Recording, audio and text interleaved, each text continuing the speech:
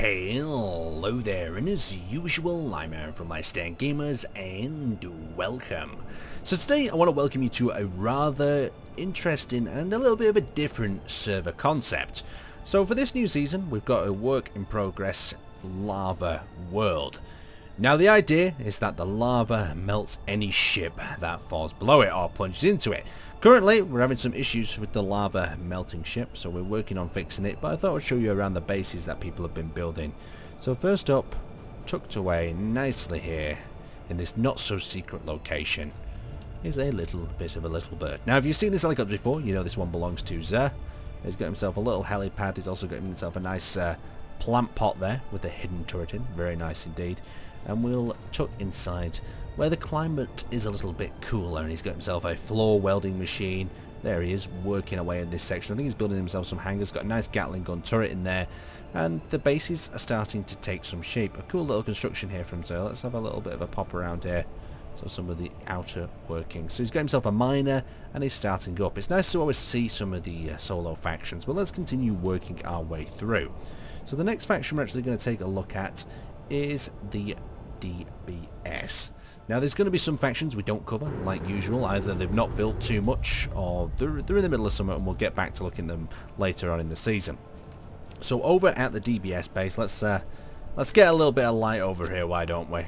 So let's rotate that sun right over here, and you can see the DBS outpost. Now a lot of players have decided to build underground, and it kind of makes a little bit of sense with this planet. You can imagine it would be just a very hot planet in general, and with all this lava around, you think below the surface might be quite hot as well. But you've got to escape the blistering heat somehow, so one of these cool little cells down here is a great option to do so.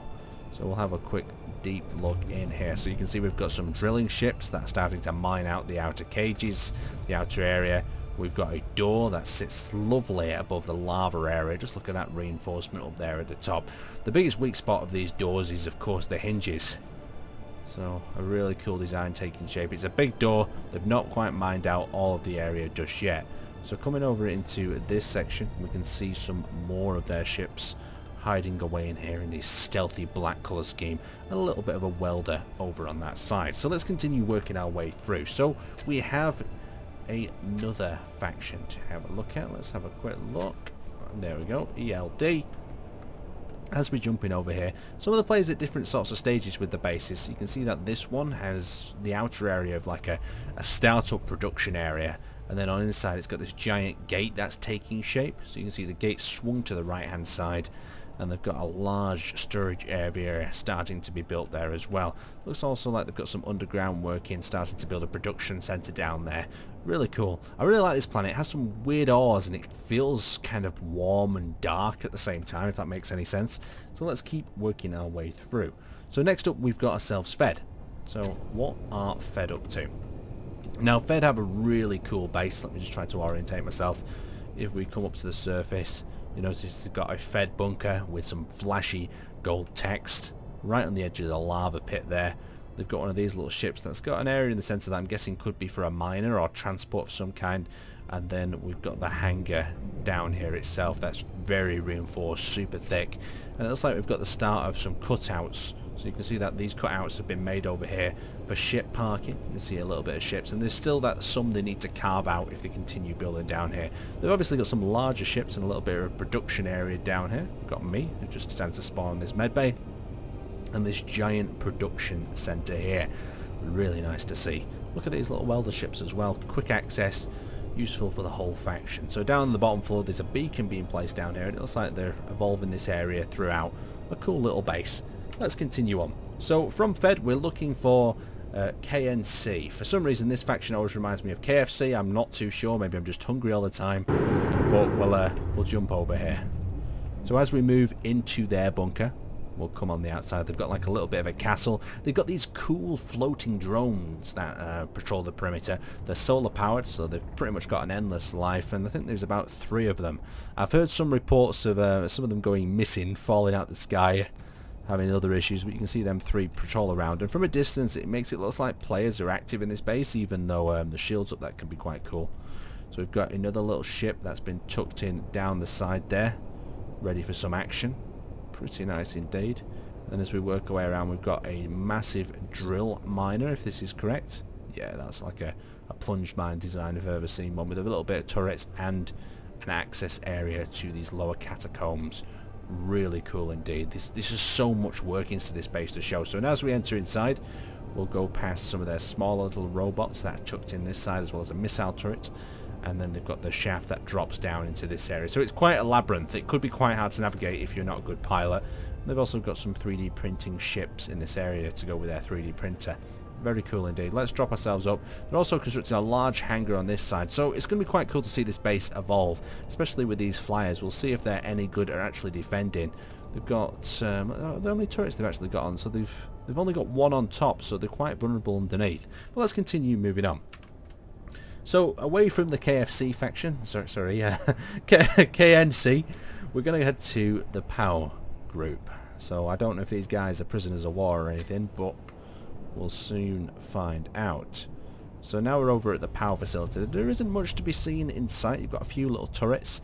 You've got a little drilling ship here, all brightly coloured red. Not too sure if it's to camouflage itself in, especially with some people's monitors. Things match the colour. And they've got the lava pit right on the side there. Quite a lot of cool little defensive turret platforms. And then we can plunge into their base. A little weldy sort of type ship there. Plunging down deeper. A lot of construction still to be done. And as we work our way down even lower, we've got their production starting to take shape. Looks like one of the players, or a few of the players, are here constructing as we go on. Very, very cool indeed. Where is he flying to? Maybe he's got something secret working on. Oh, he's working on some decoys perhaps to protect his turrets, keep them alive a little bit longer. But that's going to be a bit of a pain, I'll tell you, because he's going to have to name each individual one of them for them to stay without the server deleting them. So, away from POW, let's continue scrolling down. Now we're going past some factions, and that's of course going to happen. We've got the RAB. So having a quick glance at RAB, of course they have some sensors set up in here to detect me, but this is a really cool outpost. Lots of things going on. So this is the RAB trade hub. They've got some wonky turrets. They've even got a crash plane that's smashed into the side here. Some more cool turrets up there. And they've got a few little signposts up. Challenge Tower of Power. So it looks like something where they tried to climb up, and maybe a game. They've got a little game show going on over here with some buttons on top. Cool little concept. Entering in through the door. Need rescue? Call us. RAB. Maybe a rescue service. That would be cool to offer. Another crashed item up there, and they've got a big ship that's taking shape. Let's have a look at some of their fighters down here. That's quite cool. Multiple engines at the back and a connection pod in the centre. Got some multiple smaller ships there. One that looks like it's taking some damage, maybe a fight. Look at them rocket pods though. He's got the Gatling guns and he's packing some serious firepower with the rockets as well. Some other damaged ships in here. So these must have been either involved in a little bit of a fight or some collisions. Moving up, we've got this. Wow, this looks cool. This looks like a ship from Star Wars a little bit, but the difference is they've added an extra cockpit onto that area. Very nice. A little bit exposed on the component side of things that might get shot up. So moving back, we've also got some Weldon ships being built there. And is this a miner? A very stealth looking miner. Very cool indeed. And heading over into this section, we've got a large ship taking shape in here. The whole rear is missing, not yet built. It looks like it's got quite a cool interior, maybe even with some hangar bays when this gets constructed. The roof's missing as well. So I'm not too sure if this is damaged or they've just not finished up welding it. Probably not finished up welding it. Very, very cool indeed. We've got a player who's bottling about as well. He's probably getting a bit nervous when I set off his warning sensors. Very cool little outpost. Let's tuck ourselves in and see if we've missed any other areas. So we've got an internal tunnel in this section with some printers, docks 1 and 2. And over on this section we've got another little pit here, like a mini lava pit within the base, and an access door that takes you through to a little meeting room and respawn area. Really nice. I really like this base, and I also like these airlocks. They've got 3 airlocks in a row to really punish players who try to assault through in this direction. Really cool little concept. Anyway, let's continue on. So, with RSQ out the way, let's head over to the SSS faction. Or the faction. Okay, so we're over here at their little outpost. What I like about this one, it's really well concealed. They've got some big bushes. They've got the door here that just drops you in. This is like another little solo outpost, maybe 1 or 2 players maximum. Plenty of turret protection inside that I'm glad to see. Bases that don't have enough turrets really get raided quite quick. We've got a large gap down here at the bottom to stop anyone causing any issues, and we've got a 3D printer down at that end. So there's a lot of construction of unconstructed blocks to be done. We've got Bay 1 taking shape there, but when this is produced, this should be able to maintain a solo player really quite well. And he's of course right on the edge of the lava. Awesome. Let's continue on. So we've got VAC to visit yet next. So let's see if we can find them. Sometimes the letters are tucked in. So we've got Alpha Base. Let's have a look at this. This is another one of them bases that's just on the edge of the lava. So you can see the lava pool. And you can see it's docked on the side here. So the only way of attacking it is from up above or straight across. If you dive down, the lava will melt you away. Or it will do once we've fixed it. So you can see we've got some ships taking place in here. We've also got a drill ship of large caliber. A really cool production room. I quite like this area, with complete with a catwalk, oxygen, and a medical room. Really nice. I like the doors on this one as well. You can see the doors are on like a panel. You can see it's all accessible from here, and they will then rotate out and fold in. Not using hinges, surprisingly. Everyone's using hinges at the moment, but they can be quite vulnerable. Okay, so away from VAC, let's continue our tour.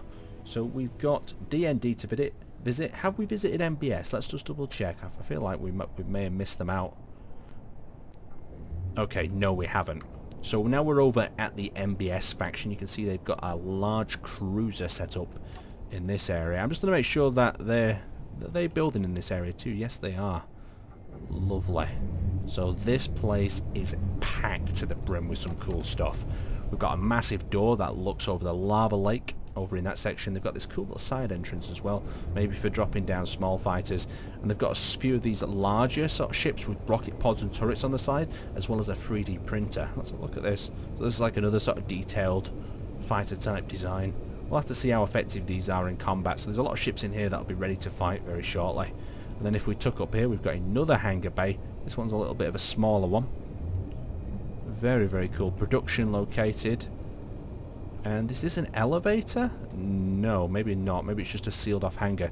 A really cool little base from MBS though. I'm looking forward to having a good pry through this as it develops. So away from MBS, the one we nearly forgot, and over to DND.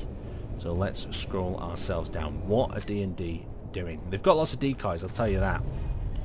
So now that we're over at the DND base, you'll notice they've got a wall full of decoys all over the place. They've also got some small ships that are tucked away. I think that's a miner. Well, it's quite obvious that they're here in this location, but at least they've got the protection to hold themselves together.